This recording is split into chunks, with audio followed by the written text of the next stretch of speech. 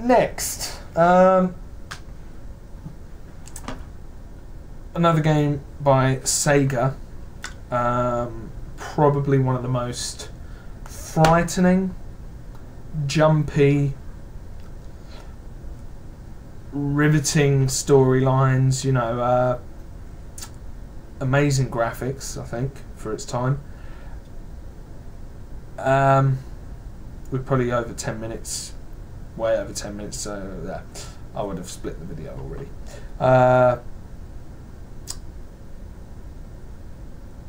Where was I? Yeah, it is Condemned.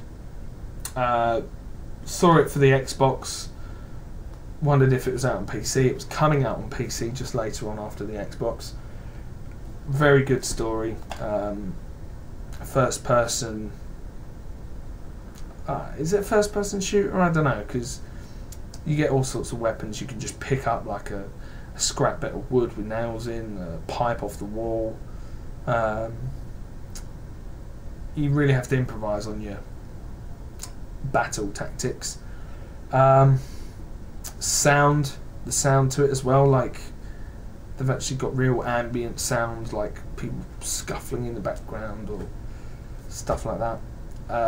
Again, scary, really scary if you play it on your own in the dark and you don't know where the jumpy bits are. Me and my best friend Martin, you've probably seen our other videos, we got the handshake. Yeah, we're playing it in daylight in his dad's old studio. So it's daylight, we're just playing this with surround sound, and we just hear this noise, like we're just in the game walking, we just hear this noise. So I said, oh, go look over, I didn't know this was coming up, seriously. I said, go look over the banister there. You look down there, it's like in the office sort of level, and you look over and there's some stairs. You might know where I'm on about if you played this game. And Martin just walks over, looks over, and this one of the bad guys just comes up, just comes up over the thing, and just it scared the crap out of us, seriously. Another game that maybe compares to this, because they're almost the same game. You know, in game developers, they like swap in-game props, like you'll see the Half-Life wrench in other games, or similar stuff like that, you know. Condemned, kind of, I think they did that with Fear. Whether it's the same engine, I don't know, but Fear is another scary game, playing it on my own, in the dark, headphones. Oh, there's a bit where you're just going down the ladder and Olmo appears at the top of the ladder, you think, oh, and I was there staring at it once I got to the bottom of the ladder. Just as I turn, it's, what's his name, the bad guy you're chasing, he's just walking towards you with this shriek, like, oh, scary, really scary. So Condemned and Fear I recommend getting. Two different games, similar sort of, no, they look completely, Fear is definitely a first person shooter, Condemned is action role play, maybe adventure game. Very, very good. I'll go on to this, another favourite series of mine, Grand Theft Auto. I have Grand Theft Auto 3, Vice City and San Andreas for the PC. I've played Liberty City Stories on the PSP, and this is probably my favourite by far, because there's just so much.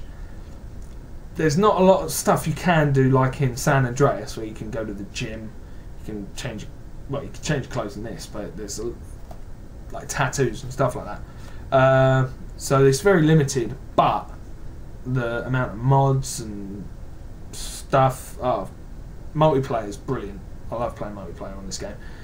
The only annoying thing is there's this ragdoll mod that I just love playing with. You just jump off things and ragdoll. It's great. Also, the PC version comes with the video editor, which you might have seen some of my videos I've done with. Really brilliant idea. But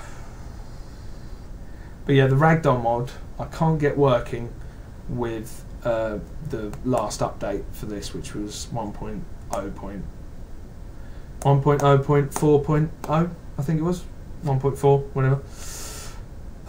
So if anyone can find a fix for that, it might be the ASI loader is not working. I don't know, but very good. Grand Theft Auto.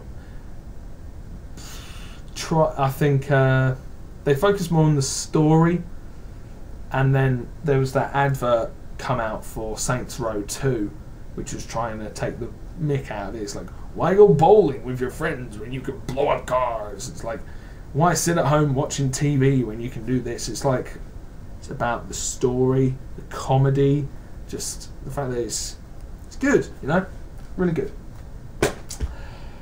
A soon-to-be trilogy.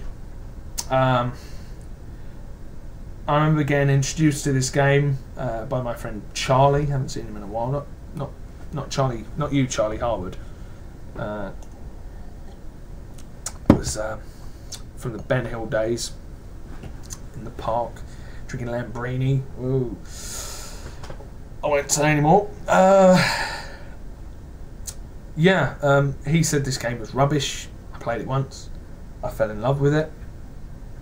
And the sequel was just, wow, it was brilliant, really good. Continued the story on. The third one's yet to come out.